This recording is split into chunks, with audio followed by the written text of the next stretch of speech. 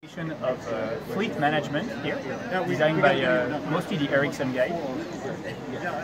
So you have a little truck here that has a few sensors. One that sees if the door is open or not, one for temperature, and one to see if the truck is tilted or not. And those sensors are connected to a Raspberry Pi. And the Raspberry Pi is connected to the live Ericsson eNode B through the Gemalto Cat M1 module containing the Sequans chipset.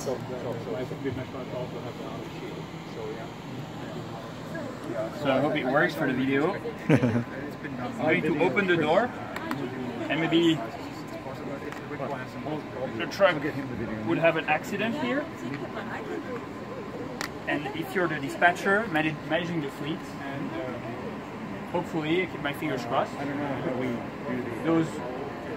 this will turn on to open, and the accident alert will warn the dispatcher that there has been an accident. Soon. Very soon. There we go. There's a little bit of this. So yeah, mostly a job mostly done by the Ericsson guys and a little bit of help by the Sequans and Gemalto people. A lot of help.